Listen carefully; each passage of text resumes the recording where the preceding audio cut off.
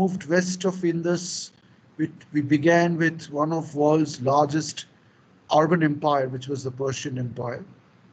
So today we come to an empire which just sits next to the Persian Empire, and somehow its archaeological origins go back to a very ancient period of antiquity, something like 3500 BC or 4000 BC or even earlier. So in that sense, this portion of ancient civilization, which is lying in an area what we call Iran, Western Iran and Iraq today, is something like a cradle of modern Western civilization, because the three religions started from this region. There's a slide right after this. And I think I've shown that slide in preceding things when I discussed Islam a bit. So this is a pretty complex civilization. And if you can see my cursor, can you see my cursor, by the way, Shivangi, Anurag? Not yet, no? Not yet, see my cursor. Okay. But you can see the slide and my voice is audible, huh? Fine. Yes, sir. Yes. Okay. So if you can see the blue dots, it's mostly the different spots of, can you all see the blue dots? Yeah. Yes, sir. Yeah. So the blue dots are mostly the Sumerian and the Mesopotamian civilizations. By Sumerian, we mean the early phase. The next subsequent phase, the subsequent phase is Mesopotamian, and finally it's Babylonian. So all that, it's more towards the southeast, coming close to what we call the Persian Gulf. The Persian Gulf. Today, what we mostly know as Middle East, Iran, Iraq, Qatar, Doha, Dubai, United Arab Emirates, which is Dubai. So they all form a ring around the Persian Gulf. Unfortunately or fortunately, this same place is today a place of heated and very extreme geopolitical tension. You all know what's going on in Afghanistan, and yesterday there was a massive anarchy and a mayhem in Kabul airport. So it's because there is a lot of unsettled, unsolved issues in this region, mostly religious and aggravated by geopolitical reasons. So that's a background.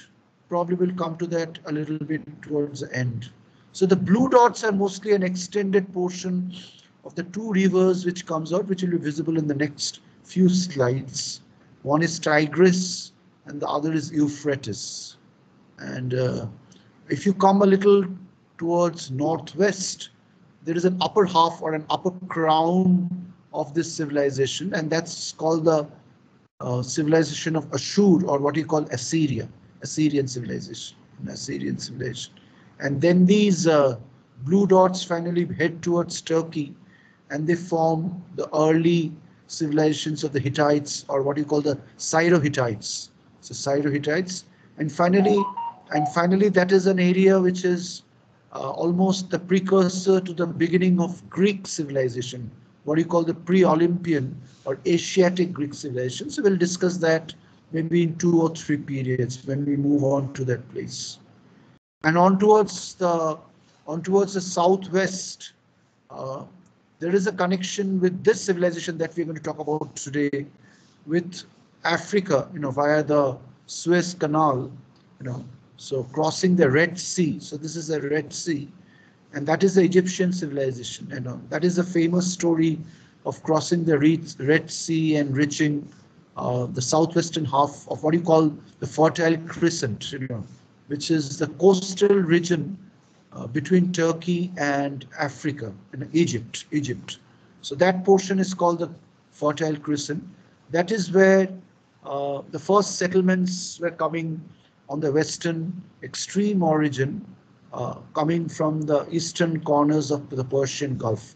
So between the eastern corners of the Persian Gulf, which is Indus Valley civilization, and the western corners of the Fertile Crescent, countries like Lebanon, its capital Beirut, and others all here, Syria, Jordan, somewhere in between sits what we are going to discuss today, that is Sumer, the more earlier phase of civilization, and that got transformed to a later phase of civilization, which is Mesopotamian, and it refined, emerged, and also degraded to what we call the Babylonian civilization.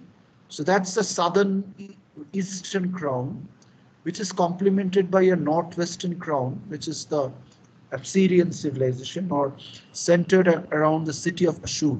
So Ashur is the ancient god that we discussed briefly last class, that's shared between Iran, Persia, and this ancient Sumerians and the Assyrians from a time of very remote antiquity.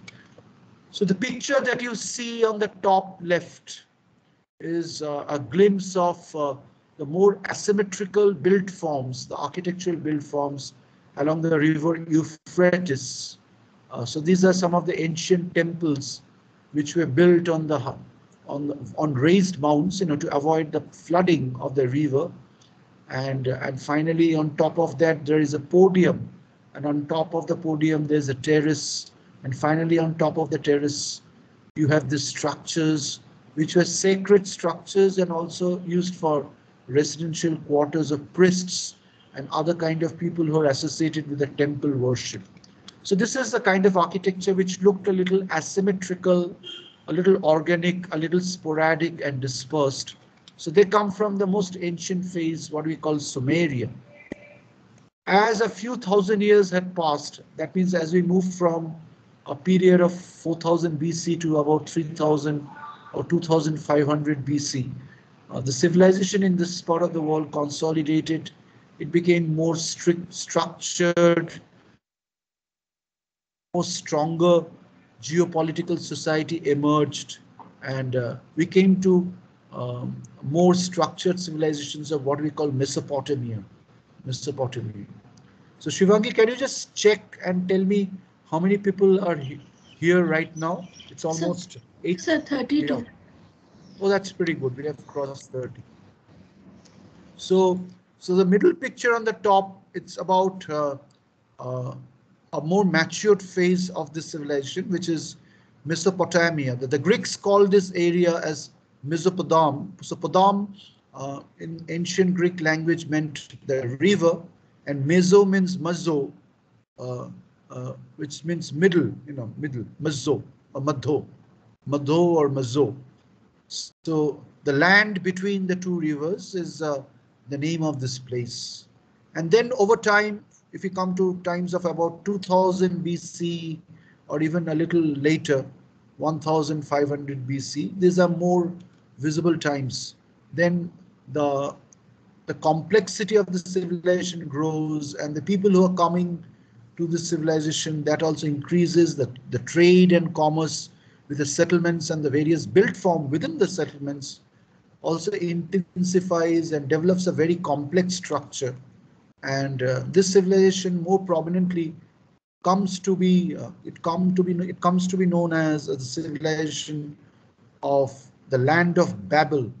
So it is from the word Babel, the word Bible or Biblos has emerged. So this is actually the city of Babel, which in the ancient times was known as Babylon.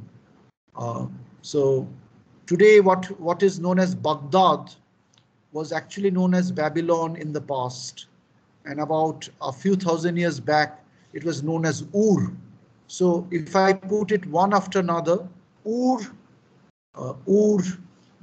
Babylon, and then Baghdad. Baghdad. So these are like the three phases.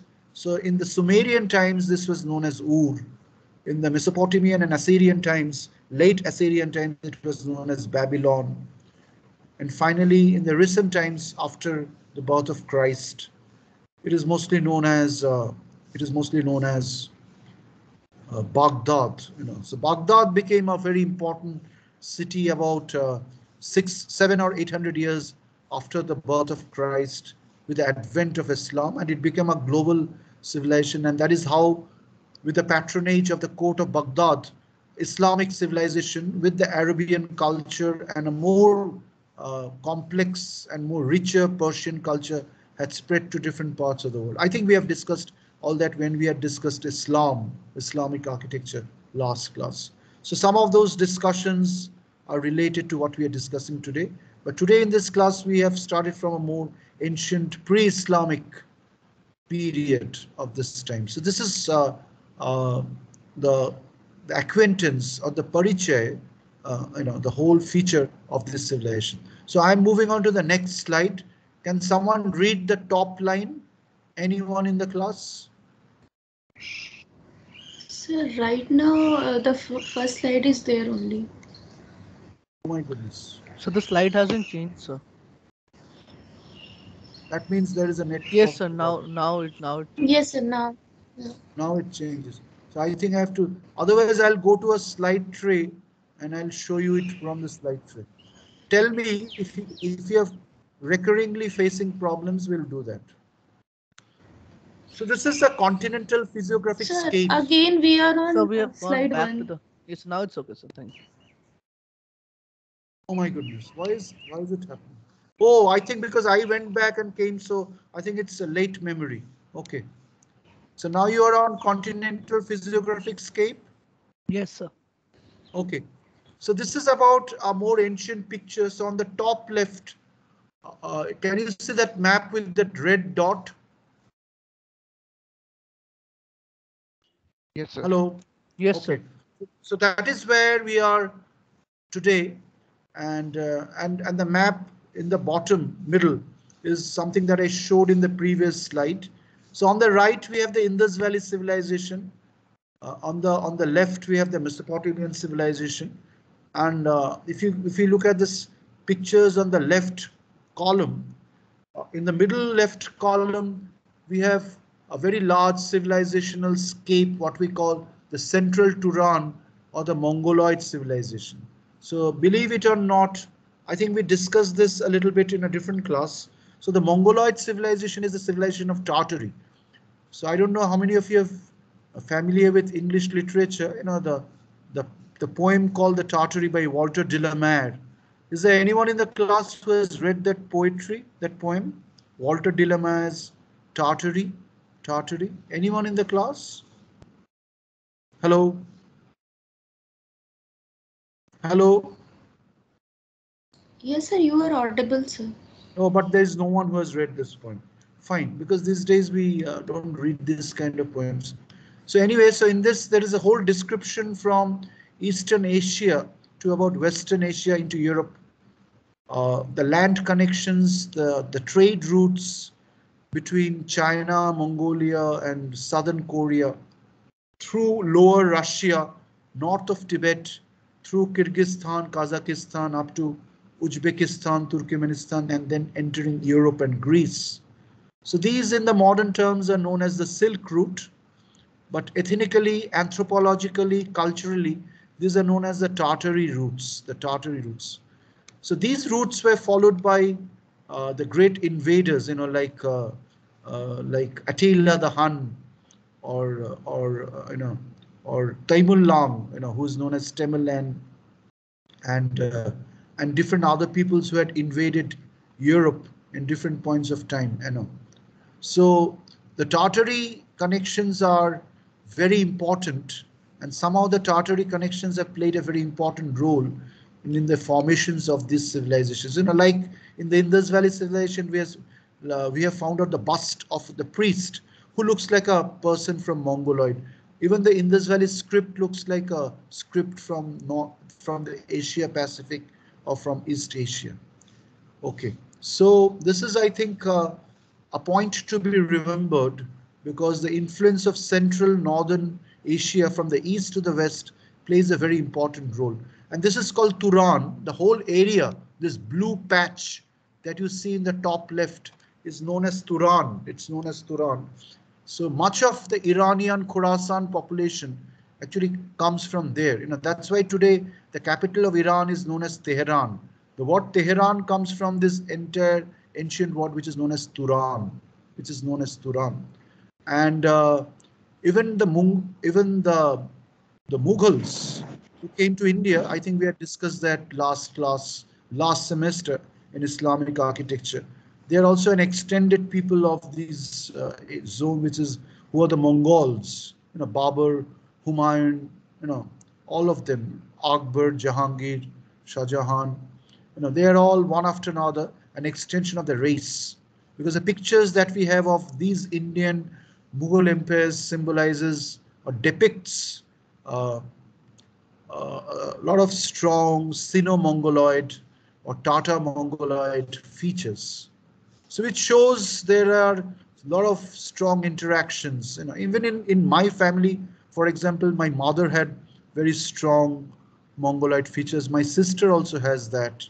I don't have that much, but there's a portion of my family who has these connections from northeast of India. If you go to northeast of India, the Mongoloid features become more and more predominant. And then finally you enter China, they're absolutely Mongoloid. If you go to the entire Southeast Asia from Singapore to Asia Pacific, Japan, they're all Mongoloid. And if you cross the Bering Strait, Kamchatka, and then you enter the American ancient past, the Red Indians, the Hopis, the Pablos, the Mayans, the Incas, uh, they are all Red Indians.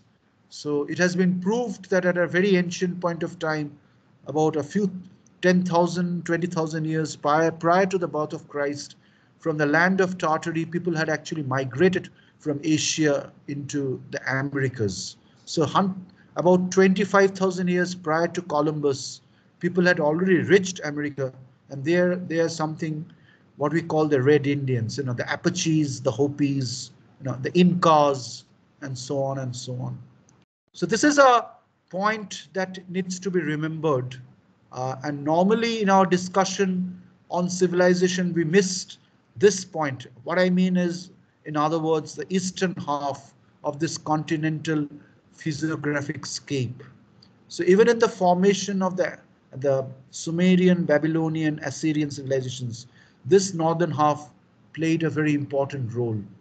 So these are some of the books that you see on the right hand side, books on Tartary, books by great scholars like Alexander David Neal. She is a French historian, archaeologist, anthropologist, and she discovered some of these things. And the shamanistic religion that exists all around, even a portion of Indian religion, the Vedas, a portion of Persian religion, which is Zarathustra, a portion of early Judaism, they're all considered to be shamanistic. Shamanistic is the religion, the loose natural religion, nature worship of the people of Siberia. So these are things that we need to remember, and they're very important. So now I'm moving on to the next slide, and you tell me, this is a slide that I've already shown you before. So Shivangi, slide change why? A global No, sir, larger not yet. religious. Not yet. Okay. Yeah, it's there, sir. Okay, so there's Now about it's 5 seconds. Yeah, it's about 5 seconds lag. Yeah. So I think I'll tell that I'm changing the slide. So this is a slide which I've shown you last semester. And so we are talking about a civilization which was the beginning of world's three largest religion, Judaism, the oldest, followed by a fulfillment on the western side, which is Christianity, and a fulfillment on the eastern side, which is Islam. I think we have discussed a lot about this slide in preceding classes. So, but today we are discussing about the Sumerian civilization, and the Sumerian civilization was the geographical scape where the patriarchal religion of Prophet Abraham was born. And the two wives of Abraham, that is Hajar and Sarah, gave birth to Ishmael and his Isaac. That gave to the lineage of Christianity and Islam. No, I'm sorry, Islam and Christianity in the next few thousand years or so. So Sumerian, Babylonian, Sumerian, Assyrian, or Sumerian Mesopotamian civilization is the causal basis of the foundation of three Asiatic religions. Mind it, three Asiatic religions, the Star of David, the cross, and the crescent and the star, Venus.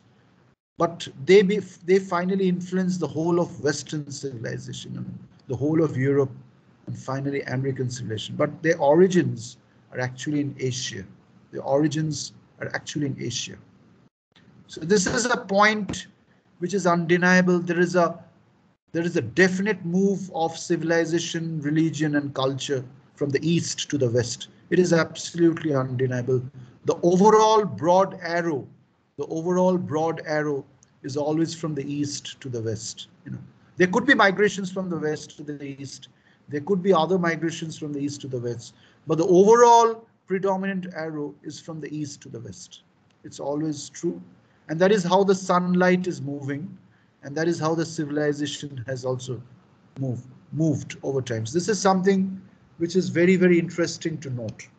So with this point, I move on to the next slide. You tell me when you can see the next slide. It's called the Ubaid Sumerian systems. Tell me when it's visible. Yes, sir, it's there. Okay, good. So can you read the two other lines? Anyone in the class? Reyash or Bakul or Anurag? Mesopotamian cities are Babylonian cities. Cities, yeah. So this is exactly what I told you. So if you look at the built form, if you look at the city planning scape, now if you look at the distributions of land use function over time, if you look at the various built forms which are attributing to the making of the civilization, if you move in this slide from the pictures in the top left to the pictures in the bottom right, there is a basic thing that happens. What is that? Anyone can say that if I move from the top left to the bottom right, there is an average change in the built forms and the cityscapes that we see. What is that change? Can anyone react or give an idea?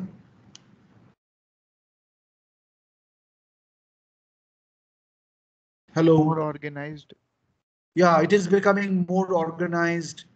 Exactly. It is becoming more structured. It is becoming more complex, and it is becoming more urbanized. That means more settlements are happening. It is becoming a bigger urban system or various urban systems coming together. So when you look at that picture on the top left, that is of very ancient cities, and you can see that it looked like, these are of course artist renditions of archaeological sites. They look like less dense, more open and very natural kind of things. Whereas if we come to the bottom right most slide, which is a famous Ishtar Gate in Babylon, it looks like a military camp with very high walls and very organized and structured, and as if like the Romans, you can see some groups of people are marching from inside of the palatial city to the outside. And this is actually Babylon, and you can see the green at various levels. So that's why from a distance, people used to see the green at various levels. And when the buildings were not that visible, the green looked like floating in the sky, something like the Avatar movie by James Cameron, where you could see mountains and greens and rivers floating in the sky. So that's why there is a normal saying, hanging garden of Babylon. Actually, they are not hanging; they are from a very higher level. So it is known as the hanging garden of Babylon.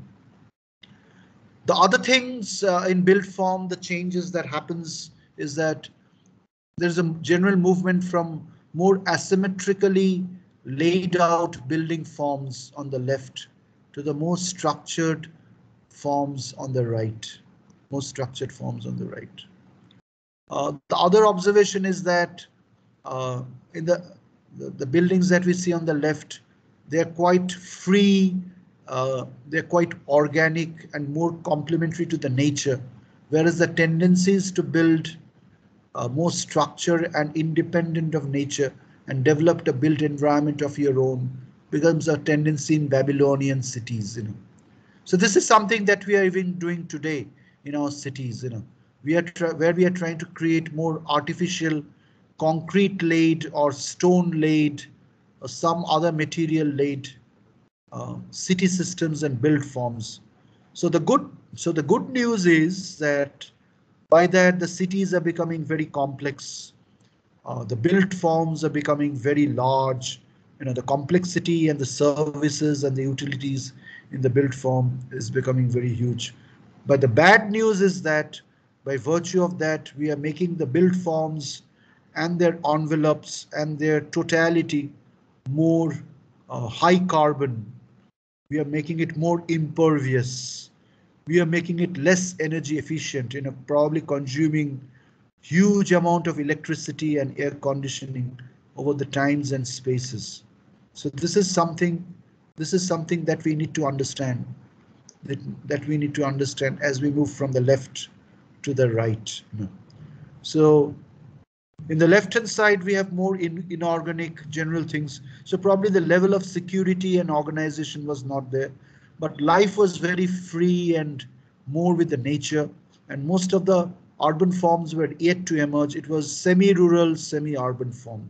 So there's a transitional change from earlier Ubaid. So Ubaid is the name of the earliest phase of Sumerian society.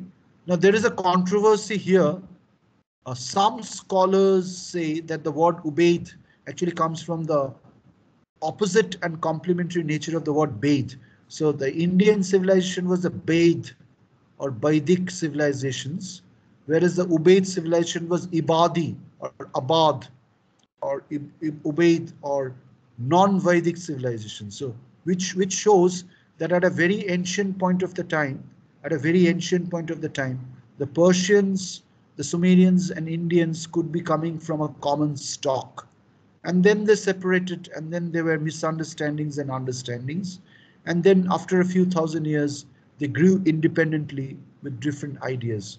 So as this slide says, there are three phases which are older than 3500 BC, that's Ubaid Sumerian. The middle band about 3000 BC, which is Mesopotamian, and anything which is later than 2000 BCE is Ur-Babylonian cities. So that's about this slide. That's about this slide. Let's move on to the next slide. Tell me when you can see this slide.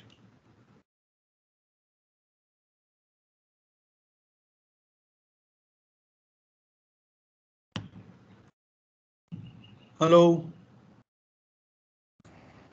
So slide not yet. My goodness. Not changing. Now it's visible. It's not changing, huh? Okay. No, sir, it's visible now. Oh, it's visible. It's coming pretty late. Okay. So what is written on this slide, just to confirm? Assyrian cities. Yeah. So these are northwestern cities. So if you go upstream in the river into the mountainous region of Syria, and eastern Turkey, that is where Assyria is, and there a complementary northern civilization had grown around these cities. And so you can see it from the map. So in the lower portion of the map, which is Babylonia, which is ancient Sumerian Mesopotamia, you can, if you can read it, it's too small for you. If you can read the cities of Nippur, Sippur, Uruk and Ur. These were some of the ancient cities of Babylonia or Sumeria. The very interesting thing is that most of these cities end with a suffix called Ur. Something in India, we have Kanpur, Nagpur, all these purs, Kharagpur. That's really funny. So in the same way, some of the early Sumerian cities were also known as Nippur, Sippur, Ur, and all that thing. So these are, which shows that there was some connection with the Indian way of life. But if you go up, you can see the other cities of Nineveh and the most important city of Ashur. So here is an artist impression of the city of Ashur, and it looks like this was a pretty colossal and a very huge city. If I don't tell you that this is a Assyrian city, you'll probably think that this is also a Roman city. Probably the Romans have built this kind of a structure. So the Assyrian civilization had a lot of similarity with the beginnings of Roman. In fact, they were an extended part of the Persian civilization, and they were also extended up to the Romans. So this is something which is very, very important for us to understand. And you can see, you can look at the complex built forms. So this is about 2500 BC or so. And by this time, the Assyrian civilization had grown into a very complex city structure. So these are some of the town halls or the city hall buildings. In the distance, you can see a ziggurat, which is a temple, ritualistic building. In the foreground, you can see a huge building, which is about 3 or 4 storied, or even bigger than that. And some of the forms represent the early forms of that Sumerian temple, which I showed you. But it is very striking that this kind of forms you even see today, built by the British in India. The buildings in Madras Presidency, or in Kolkata, Dalhousie Square, or in Connaught Place and Presidential Palace in Delhi, or in Nariman Point or Victoria Terrace in Mumbai or Bombay. So it shows some of this most ancient architectural styles that originated in Iran, Persia, in Sumeria and in Assyria continued with Western architecture and continued till about 16th, 17th century. That's what we are going to discuss towards the end of this course. And it continued to influence Western architecture, and especially the Greco-Roman architecture, the architecture of Greece and Rome. So Renaissance, which happened around 14th, 15th century, was actually the revival of pre-Christian Greco-Roman elements. But actually they were the revival of the origins of the Greco-Roman elements, which probably comes from Assyria, Persia, and Sumeria. This is a point to be remembered. Much of the building styles, the elements of designs, the other forms actually originates from this built forms. The eaves details, the column styling all around the building, the various architraves. I wish we are in a class and I could have sketched this, because I cannot show it by the cursor. So all the horizontal lines that you see, that are evident even in buildings that I see in Kolkata, Writers Building, AG, or that I see in Delhi, in Connaught Place, the buildings around Connaught Place, or that I see in Nariman Point, or on, the Bombay Station, Victoria Terrace, VT Station, So these are styles which have survived for about 3,000, 4,000 years.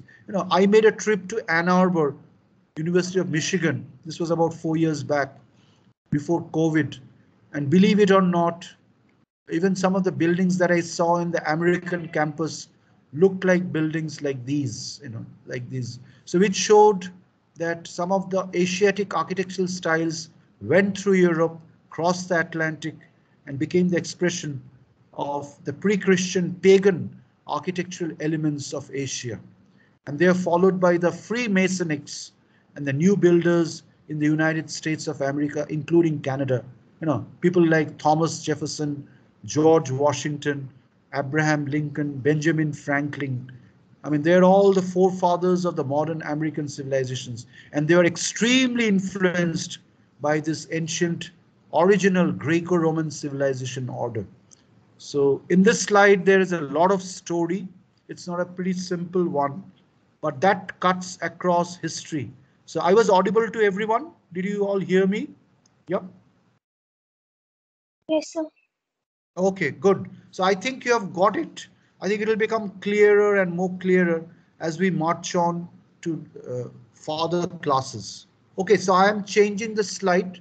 And but anyway, before changing the slide, on the top right, you can see the larger map where you can see that the Fertile Crescent, which is Beirut, Lebanon, and the whole of Sumerian Assyrian civilization was actually connected with the Egyptian civilization. This was all one integrated civilization at some point of time, which is about 3000 BC. Now that is the story of Moses. who comes from Egypt to Israel. There was no Israel there, but there was an ancient city of Usalam, which later came to be known as Jerusalem. So even the name of Jerusalem comes from Ur hyphen Salam, Ur Salam. So that is Jerusalem. Jerusalem. Okay. So I am moving on to the next slide. You confirm. Okay.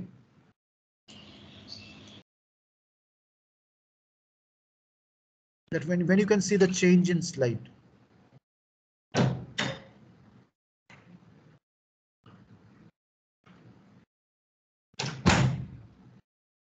So তোমরা একটু আস্তে কথা বলো কারণ আমি use করতে পারছি না। It's there, sir.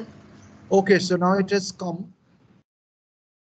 So this is a timeline. So this is a pretty important slide. Some of you who are interested, I think the assignment we are going to do is based on this. So you can see the various evidences of the very early period prior to 4000 BCE. So this should be all BCE, before Common Era. So that's called the Ubaid period, and that gives rise to the Sumerian period, the Sumero-Akkadian period, and that gives rise to the Mesopotamian period. And then finally we come to the end of this period, which is Babylonian, and then we come to the Christian and the Islamic times. So on the top right, you can see the red dots, which is a very old civilization of Mesopotamia, which is known as the Jerimo or Jarmo culture, where pottery Neolithic culture from about 7000 millennium was discovered. And then it gave birth to the Halaf culture in the northwest, the Samara culture in central Mesopotamia, and then the Ubaid culture in the southeast, which later expanded to encompass the whole region. So this is actually the backdrop history of entire Sumerian, Akkadian and Mesopotamian. Akkadian is actually the name of the language, Agadi, A-G-A-D-E, Agadi. So it is from the word Agadi, which was actually a way of life. It is actually the basis of a certain Mesopotamian medicine. And the word is somehow related to Sanskrit. And today we call that medicine Unani. The word Unani actually comes from the word Ionian, which is a Greek word, which stands for Persian Greek medicine.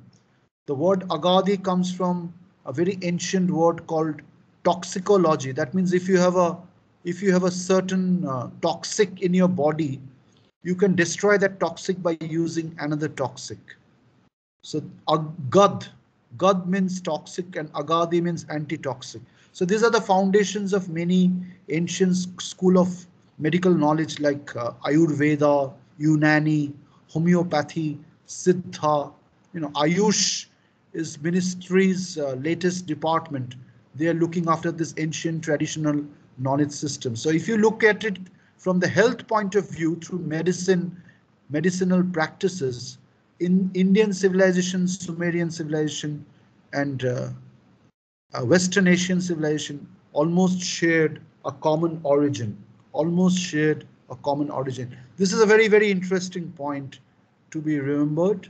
But I have just told you or shared with you a tip of the iceberg. The bigger story is much, much bigger. Much bigger, which we cannot discuss in a class like this. But I've just given you a little idea. So with this, I move on to the next slide. But before I do that, you can see the pottery, which was so advanced. So even today, Shivangi will buy a pottery like this in Patna, to keep water.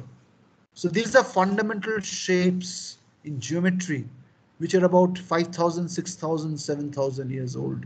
Even today, such a shape has changed. In Bengal, this kind of thing is known as kalashi, which comes from the word kalash or a class, ecclesia. So this is how we store water in a pitcher, and they are mud pitchers built out of terracotta, and they have thermodynamic properties. So in summer the water is cool, in winter the water is hot. So this kind of built form passive architectural knowledge was prevalent, and from pottery to architecture, the same passive architecture knowledge was prevalent. Now, this kind of work was practiced in Auroville, which Shivangi knows to a very large extent. Okay, so I'm moving on to the next slide. Tell me when it's visible.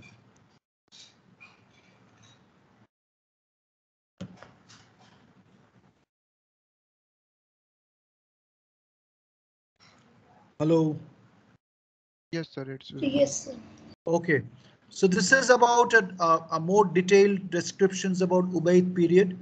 I'm not reading everything. So on the right hand side, you have descriptions of indicators of civilization, which are subcomponents of a built form. Like in a city, you'll find many built forms or houses, and inside a house, you'll find several potteries. Okay, several potteries. Okay, so this is something which is very, very important to understand, and the Ubaid period has actually showed very interesting potteries which flourished in this time, and potteries were also very rich in Indus Valley civilization, and that is something of a point to be remembered. Okay, let's move on to the next slide, and you tell me when you can see this.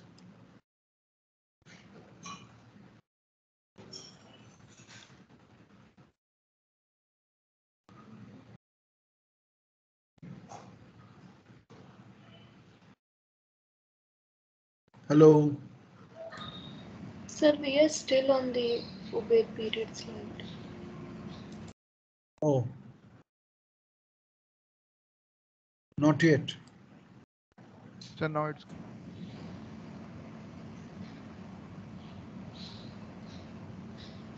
The slide has changed, sir.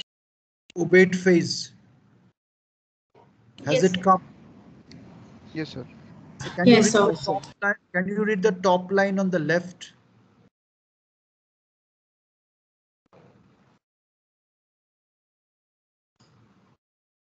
Can you read the top line on the left? Irrigation canals and Irrigation infiltrations. canals and infiltrations. So these knowledges were very important. I mean, the floodplains and the water being retained, and the productions and settlement systems, which is trade and commerce, and the network of settlements and intertrade zones, and the evolution of metal industries, metallurgical industries, and art-based industries, which is pottery. So this is the overall thing. The picture that you see in the bottom left, that is an unicorn sill of Indus Valley civilization. And the picture that you see on the top right is the Ishtar Gate of Mesopotamia, where you find unicorn kind of where you find unicorn kind of structures, unicorn kind of images, and in the ancient city of Kish, you can locate Kish somewhere here. The Kish is right in the center between the it is between Marad and Kidnoon, if you can read the map. So in Kish, they found out a lot of seals from Indus Valley civilization. They found out a lot of seals from the Indus Valley civilization, which showed that ancient Mesopotamian civilization had very vigorous trade with Indus Valley civilization from a very ancient point of time. From a very ancient point of time. So that's about the Ubaid phase, and it gives us a proof of trade relationship with civilizations in the east, which is Indus Valley civilizations, and civilizations in the west, which is Greek, Egyptian, and other civilizations. So with this, we move on to the next slide. Transition to Sumerian phase. Tell me when you can see this slide.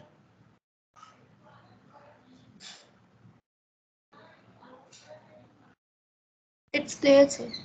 Okay, so this is about the very early culture, and right in the early forms, I think Shivangi will remember from our wonderful work which we could do with students and scholars. You know, swastika, Shivangi, swastika.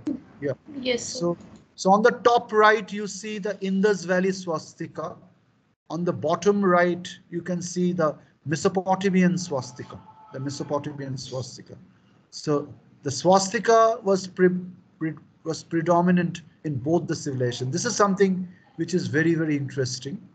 And this is actually a Samara bowl from where the swastika has been discovered.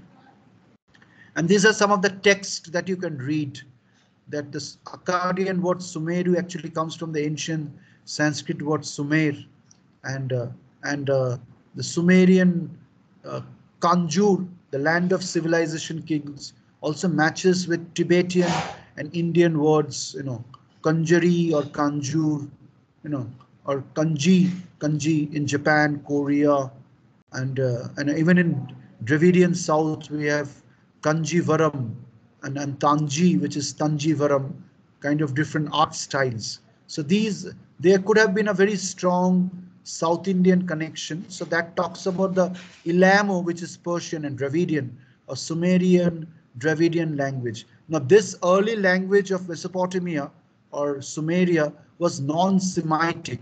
So this was a language which existed prior to the beginning of Judaism. This was a language. So this is a point to be remembered. After that, the Semitic speaking people slowly entered, and then the quality of the civilization and the approach totally changed. It totally changed. So this is in brief all about the Sumerian civilization. I move on to the next slide. Sumerian city of Eridu. You tell me when you can see this slide. I think we are losing a bit of time in all this. Sumerian city of Eridu. Yes, sir. It's there. Yeah.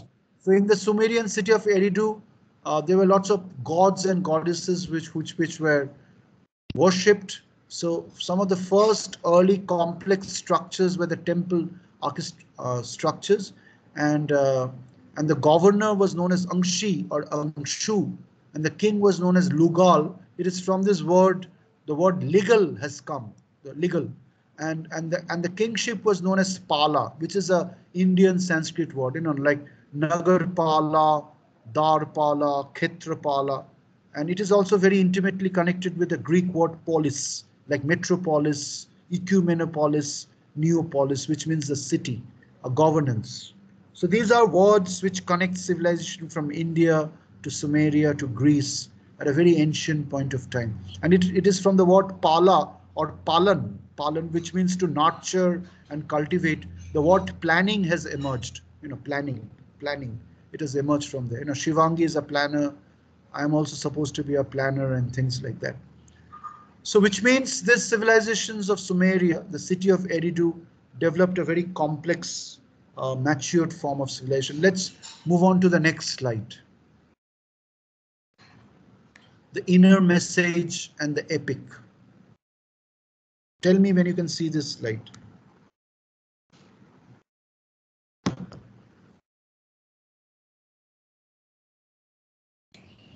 It's there, sir. Okay. So this is one of the earliest civilizational structures, which is, you can see the ziggurat, which was built in steps. And you can see a range of steps going from the ground level to a very high level. And you can see similar structures even in Mesoamerica with the Mayan pyramids or the Inca pyramids. So there's a striking similarity of the way people have built structures in Asia and also in Mesoamerica, not almost at the same time, but almost at the same half of ancient civilization. So in these ruins, in these archaeological ruins, one of the earliest literatures from Sumerian civilization was discovered, which is the Epic of Gilgamesh. Is there anyone in the class who has heard about the Epic of Gilgamesh? Anyone in the class? Anyone in the class?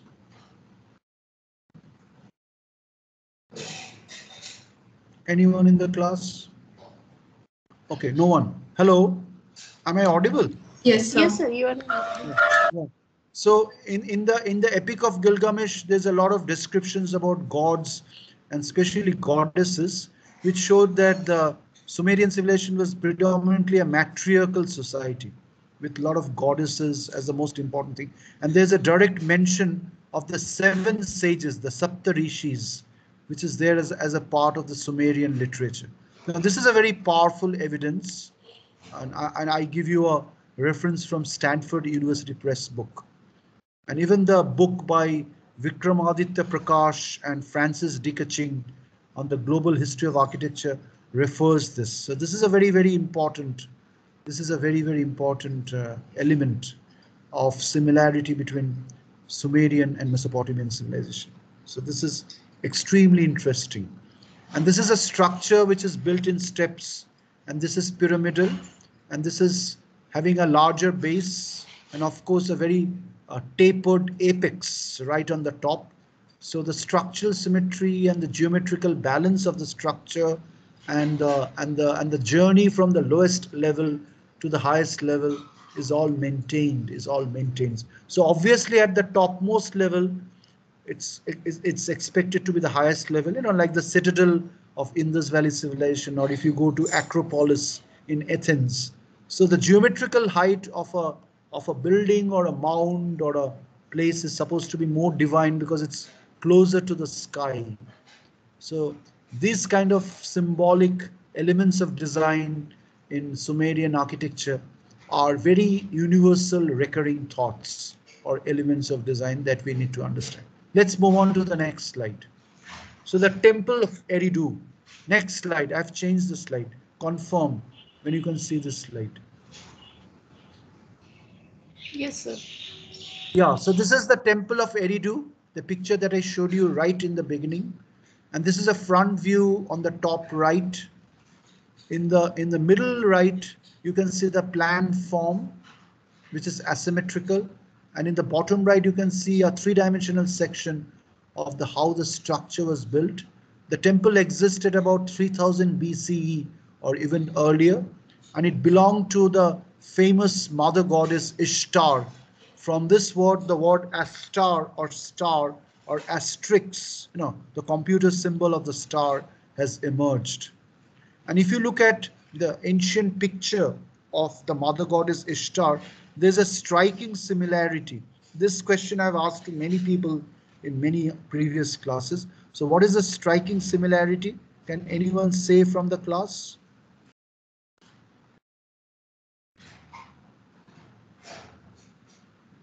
Hello? Can you repeat the question?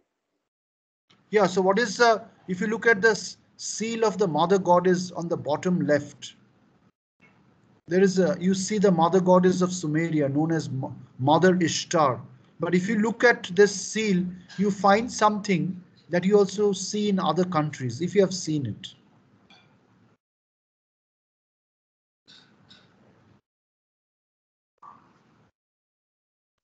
So Anyone the in the... lies?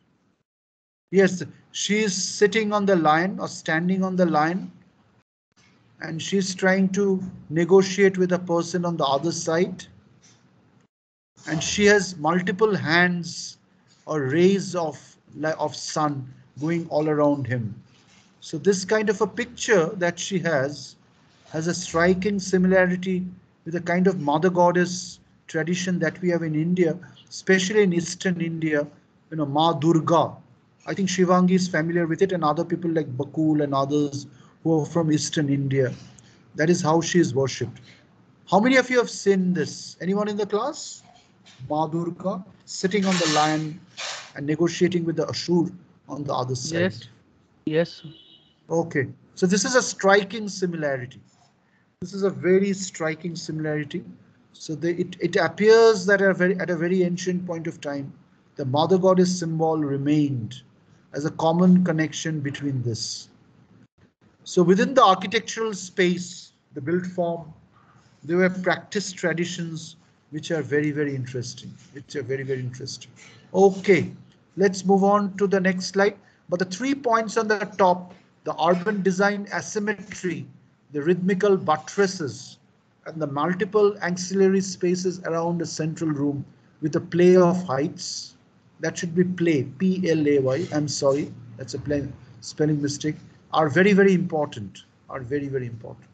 Okay, so these are some of the architectural features. Next slide. Can you all see? temple districts at Uruk? Not yet, sir. Yes, sir. Now it is. Yes, I still. Okay, now you can see. Okay, so this is the geographical information systems, or the GIS plan of different layers of the temple built in different times, comprising of the courtyard, the court, the building, the hall, and everything. So this is actually the temple at Uruk, the Ishtar temple. And you can see that there are different temples which are built in different times. There could be disturbances, or there could be different layers of civilizations. And this is how the architectural spaces were designed. So different colors portray different layers of history. And in the bottom right, you can see a glimpse of the ancient Sumerians, in the bottom right. And if you look at the lowest row, that is bottom below, you can see that the Sumerians, if you look at the headdress of the Sumerians, it's very, very interesting. Like the Egyptians and like the Indians, the Sumerians were also tonsuring or shaving their heads. They're shaving their heads, and they're wearing a cloth-like thing around their waist that you still see in South India, or you see among the ancient Egyptian pharaohs. So the head dresses, the head rituals, and the dress habits of the Sumerians have a striking similarity with the Egyptians and the Indians. That's something which is very, very interesting. There's a lot of research on this. There's a lot of controversy on this, because if that is true, then you directly connect the Indian culture with the Sumerian culture. Then you get connected with the three religions of the world: Judaism, Christianity, and Islam. So there is a bit of trouble in this kind of academics, but we know it's true based on these evidences. So let's move on to the next slide. Can you see the slide? Please confirm. Temple at Uruk. Temple at Uruk. Yes, sir. Okay, so this is the temple at Uruk, which is dedicated to the god of Anu, which means the atom, which is also a Sanskrit Sumerian word. And this is how the temple is built on the raised ziggurat. And this is where the Epic of Gilgamesh was probably composed, and it's described. And it's divided into different sections and chambers, based on different syllabic pronunciations. So this is a very simplified temple at Uruk, which became more and more complex as centuries passed, and it became a very complex ziggurat, which I think I have in later slides. Okay, so let's move on. So you can see the Ishtar temple, the next slide. Yes, sir. So this is the archaeological ruin of the Ishtar temple, and a lot of portion of the structure has been destroyed. And below in the bottom, you can see the various expressions of the mother goddess Ishtar. So before the male chauvinistic religion that originated, like Judaism, Christianity, and Islam, in the preceding times, most of the religious culture in Sumeria was predominantly mother goddess based. Mother goddess, like the way we still have in India, like Lalita in the south, Durga and Kali in the east, and other goddesses in the west. Especially in East and South India, the mother goddess tradition has remained to be very, very strong. In other parts of India, it's not that strong. Of course, the name of Bombay is also after the mother goddess, Ma Ambai, which means Ambu means ocean. So mother of oceans. So that's why Bombay is known as Mumbai today. She's also known as Juhu or Tara. That's why even Bombay today we have a road called Juhu Tara Road. So there are a lot of ancient history in India. But anyway, if you come to Sumeria, you find the goddess of Ishtar, and you can see a structure which will be which you'll be seeing in other parts of the world also, other parts of the world. Like when we come to Greece and Cretan civilization, you'll see some of these kind of structures. So they look like pretty organized, fortified, and it's very interesting to see the slab designs of the structures and how the slabs were all holed and composed. So this is about 4,500 years old or even earlier. And this is where she was worshipped and venerated. And this is a glimpse of the temple. If you look at the wall structure, you can see revetments. That means the wall is not homogeneous. It's got revetments, that you still do in a boundary wall. For example, if you're building a long boundary wall, you cannot make it straight because in rain and storm, the boundary wall will follow. So you go zigzag, zigzag, zigzag.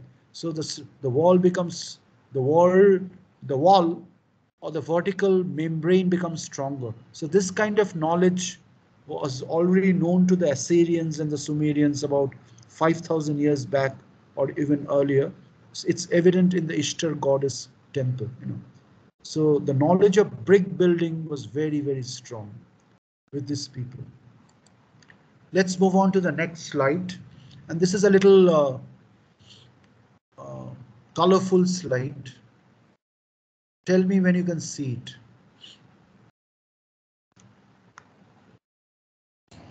Yes, it's there. So this is where this is like a simulation. This is like a simulation of ancient Sumeria or Mesopotamia. So you can see on the top right the distant ziggurat, and you can see the Sumerian or Mesopotamian kings and governors, and you can see the position of women or the queens, which was very, very important at a very ancient point of time. And the Ishtar, which was the name of the ancient mother goddess, her celebration was mostly around the month of late February, March and April. It is the same time when Christianity celebrates the festival of Ishtar. So the word Ishtar is the origin of the word Ishtar. She was known as Ishtar or Ashtoreth or Oyster. So these are not imaginations. These are substantiated and proved by long researches. And the expression of her was like an 8-pointed star, which is also one of the early stars of Christianity.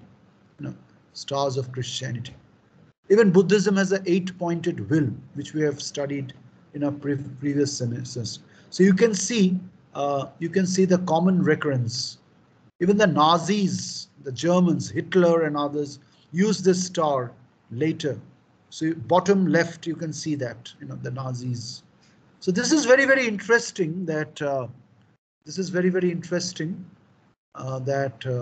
Sumerian goddess Ishtar even remains in our life today.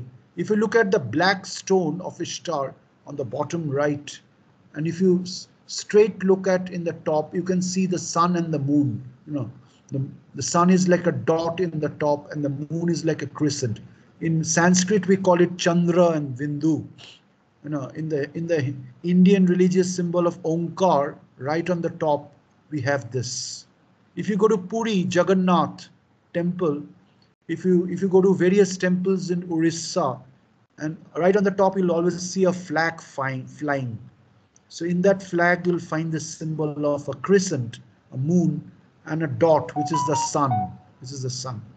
So these connections are very, very, very, very strong, and they are also evident in the Babylonian star of Ishtar. So this is mostly a way of life, rituals, icons, symbolism, semiotics, and things like that we need to understand. Look at the dress code. It's almost of the lady. It's almost a sari, but it's very rich and glamorous, and it's becoming the precursor to the Persian dress, which will finally influence the European dress, especially the Greeks. So the impact of Persian culture on Greek culture was so strong and so powerful that finally the later Greeks became jealous of the Persians. That is the story of Alexander. So he wanted to come down to Asia and destroy Persia because the Greeks finally lost their sovereignty and magnanimity and altruism, and they became invaders under the leadership of Alexander. And that is how Greece was also destroyed. That is how, and that is how Germany was also destroyed. That is how the British kingdom was also destroyed.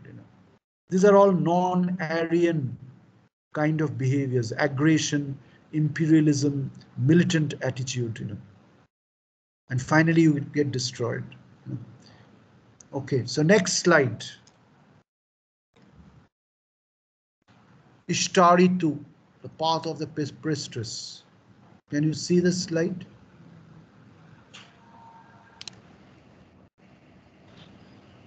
Yes, sir. Yeah, so these are glimpses of other temple forms.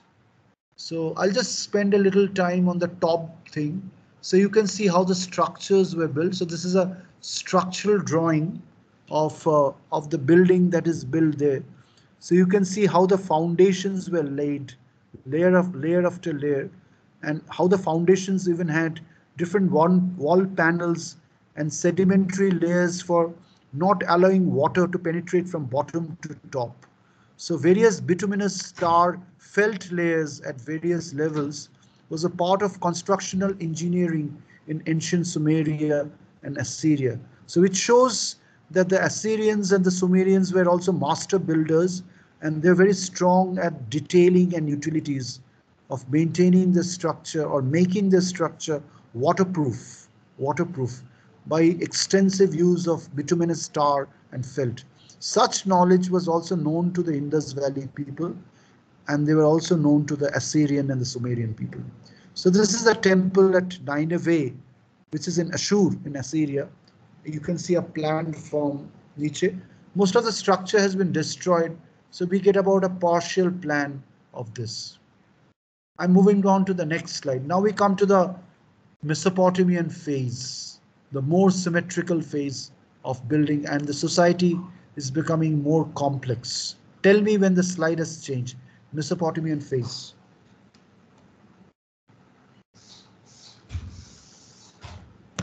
Yes, sir, it's there. Yeah. So in the Mesopotamian phase, construction industry was mostly managed by the government, the noble people and the royal people, and the builders were directly under the control of the kings and the priests, like the Brahmins and the Kshatriyas, the priests and the kings. And the Mesopotamian had a divine art of building the buildings, and they used to call it আমি ক্লাসে আছি.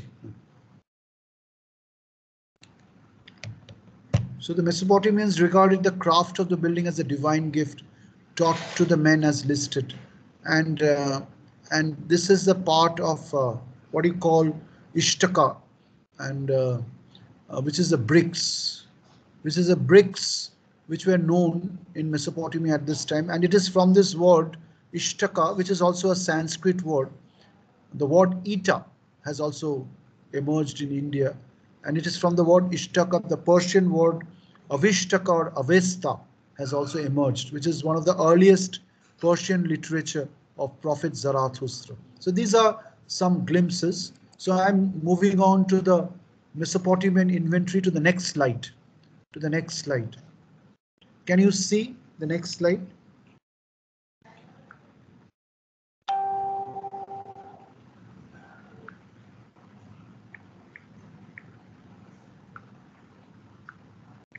Yes, sir.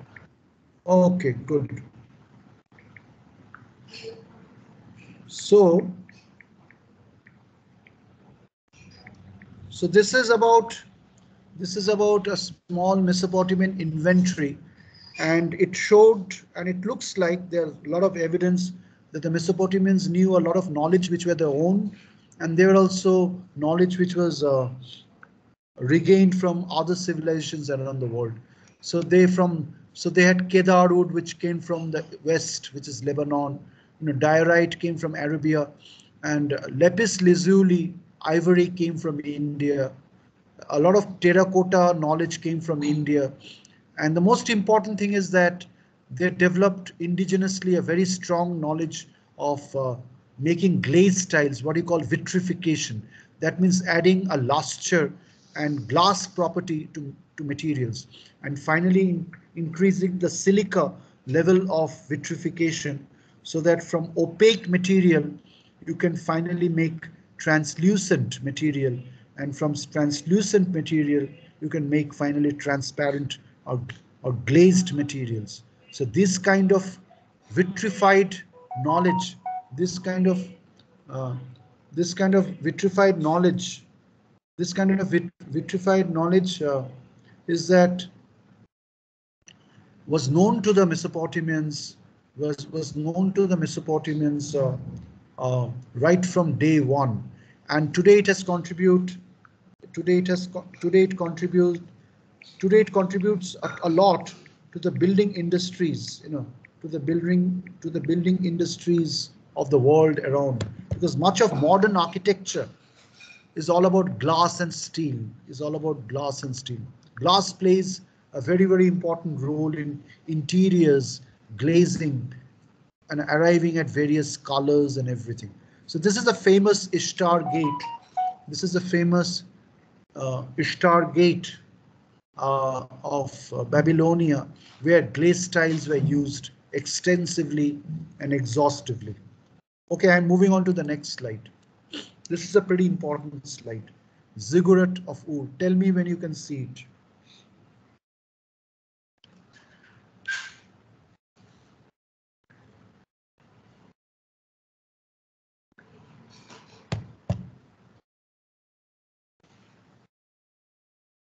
Hello.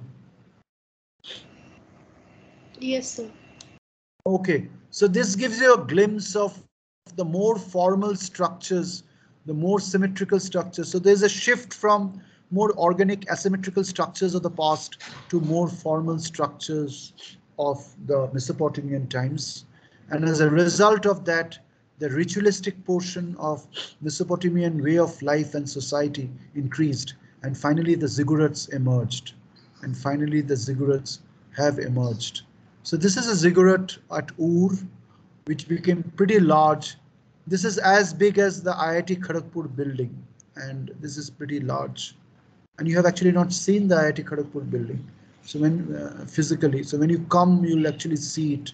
It's a pretty large building. So the scale and the proportion and the classicity, the classical touch of a different monumental magnanimous scale became a way of life of later Sumerian Mesopotamian architecture, because the society has become complex and the power class and the power structure has also grown to be a very big thing. So this is a ziggurat of Ur, the plant form on the top right, various artistic renditions in the bottom right or left, and you can see the ruins on top left and the actual structure as it had looked like by an artist in a three-dimensional simulation. And you can see how the staircase is going up and the ramp forms also. So this is something which is very, very interesting to note, and how the people of Mesopotamia had actually built the structures. Okay, so let's move on. Ziggurat features. Tell me when you can see this slide.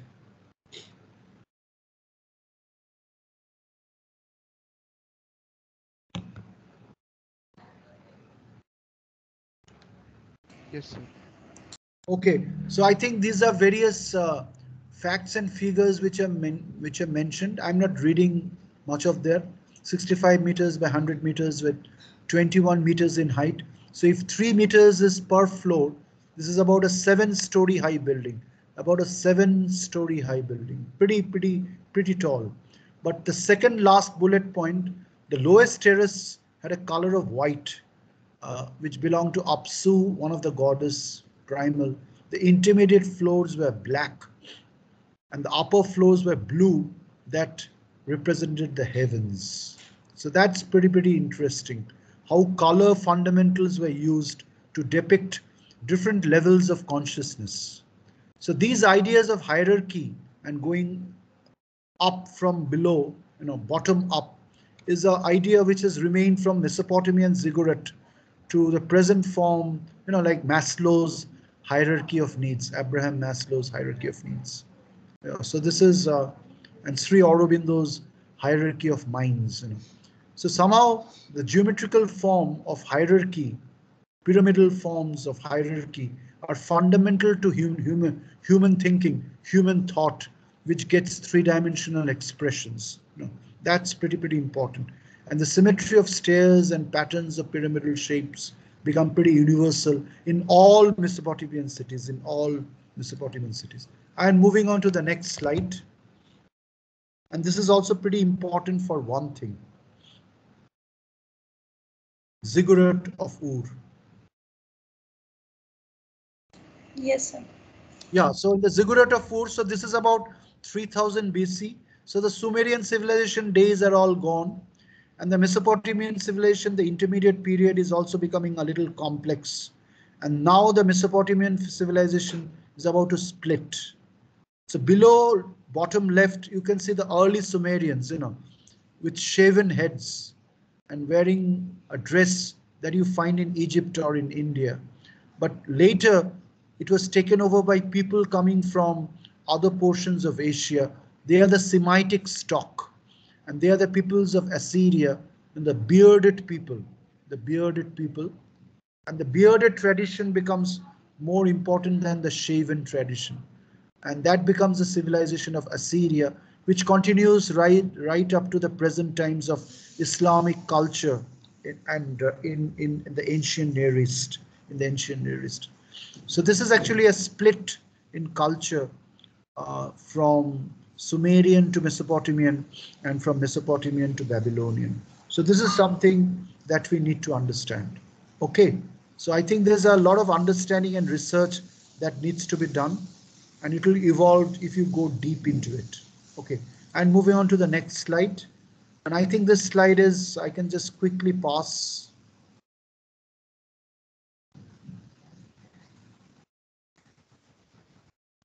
The slide I showed you last class. Yes, sir. Yeah, so here on the left you can see Sumerian structures, and on the right you can see Persepolis that we discussed. Persepolis, of course, was built later, but there's a lot of architectural, cultural, and anthropological connection between these two distinct civilizations. So, and they're evident in the next slide, which I showed you last class also, in dealing with the Persepolis platform. That's how the slide reads. I've changed the slide. So this is the palace of Persepolis. Yes, sir. Okay, so these are some of the features which you have to remember. They finally get repeated in Roman Empire and early Renaissance architecture like Baroque and Rococo. We'll discuss all those things and then you'll remember this slide when we come to that level of discussion. I'm moving on to the next slide, which is not so important. I'm moving on to the almost final slides of Assyrian cities. I think we are coming to the end of the presentation almost. And Assyrian cities, can you see this slide? Yes, sir. Yeah, so this is a glimpse of the upper crown of Sumerian Mesopotamian civilization, which is the Assyrian cities. And the Assyrian cities were built with very high walls and more rigidity and more complex structures, and a winged bird symbol that we also have in India, which is called the Garur. The winged bird of India finally becomes a very important element of design or architectural or spiritual element in Assyrian cities. So I think we'll be finishing this class almost by 9:30 because it's taking a lot of strain to speak and change the slides. So finally, he is actually Garur in India. In Indonesia, he is also known as Garuda. So the Indonesian Airlines even today is known as the Garuda Airlines. In Iran, the symbol of Iran is based on the ancient symbol of Zarathustra. So even the ancient symbol of Zarathustra that you see on the top right is actually the symbol of god Ashur in Assyria, and it also becomes a symbol of Ashur, uh, Ashur Zarathustra, which is the ancient symbol of Iran. So in other words, what I'm trying to say is that that means from Southeast Asia through India, through Persia, through Assyria, there was one ancient religion that had existed. But then somehow over time, they got separated and they got destroyed. They got separated and the interconnections got destroyed. And then there are a lot of aberrations and dilutions and divergences. So this is actually a very, very enigmatic or mysterious point to be remembered. To be remembered. Okay. So it will be very important and interesting for you to study the Assyrian cities. So here is a glimpse of the Assyrian cities. I'm almost coming to the end of my deliberation. So can you see Assyrian architecture? Yes, sir. Yes. So you can see Assyrians were experts in the way of engineering, and they built colossal buildings. Many of the architecture was made out of brick and clay. They had built forts for military and made homes for families. Villages were also built and kept close. The village, however, was built on the outskirts of the Assyrian Empire, and so. So what I'm trying to say is that the Assyrians finally made a very complex order of civilization, and they were uh, practicing different kinds of religious performances which had architectural expressions, and they also developed a very complex geopolitical order in the society. And this is an important point to remember. And some of these features, architectural, built form, geopolitical features, finally travels westwards and affects some of the earliest civilizations of Europe, which is the Roman civilizations. So when we come to the Romans, you'll see what we mean by this slide. So please remember this slide for posterity, for a future discussion on the Romans when we come after maybe 3 or 4 weeks, after 3 or 4 weeks, or maybe a little after that, after the midsems, Okay, so this is the whole glimpse of the origin of Assyrian architecture. Here you can see the winged bird, the Garuda Stambha that you find in Jagannath temple, in Puri, also in Varanasi, also in Ujjain, and many other places around India. That is also evident in Assyria, which is a winged god of Ashura Mahadeva, which is Ahura Mazda of ancient Iran. That is also the goddess of Ashur that you see in the extreme left and the extreme right, which is the patron god of Assyria.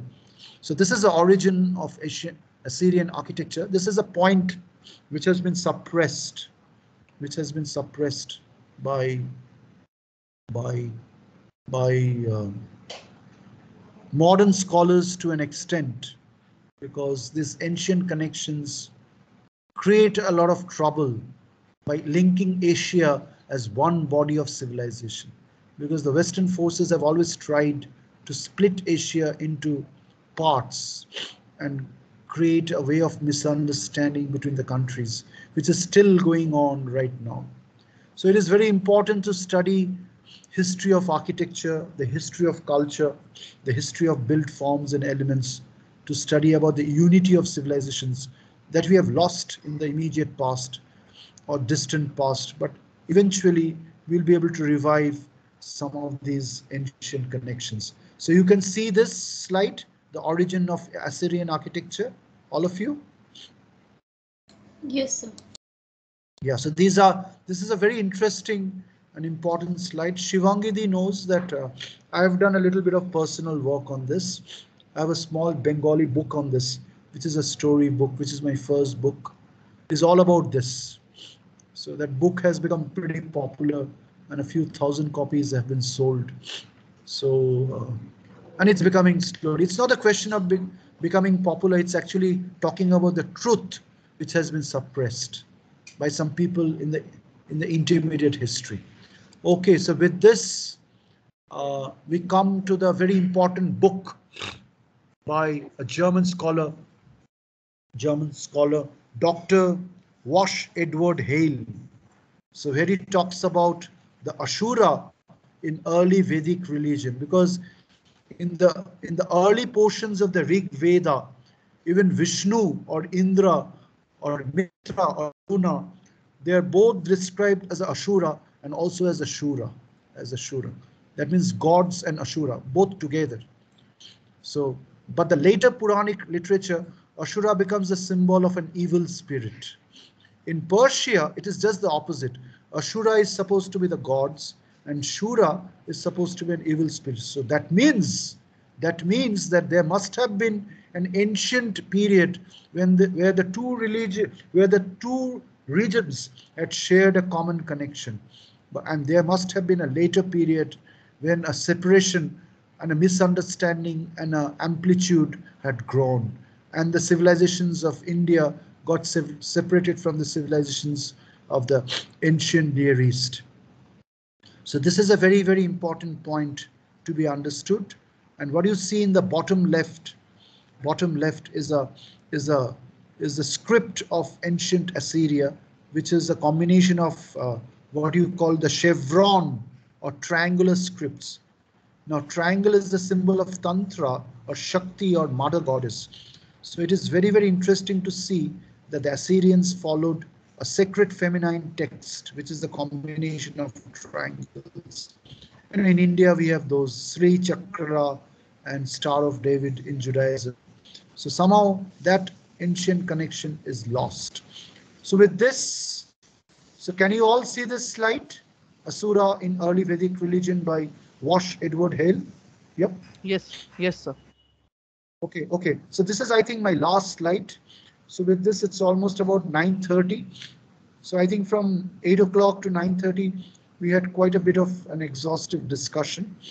So this gives you a glimpse of one of the most intermediate transition links between the Central Asian civilization and the other civilizations that we shall discuss from next week onward, hopefully. And on the top, you can see the god Ashur of Assyria, which is absolutely a replica of Garud. So this is from the city of Ashur, which is Assyria. This is very, very interesting. Very, very interesting. So you have the Google in your hand, and in your free time, you're going to explore. So I'm going to give you some thought experiments on these things because you're a wonderful batch, and we can work on this for some time. And so I'll give you some interesting assignments after I finish Egypt and Greece. Okay, so thank you. So Shivangi, I'm ending here, and okay, and Okay, sir. okay, and if there are any questions, I can answer,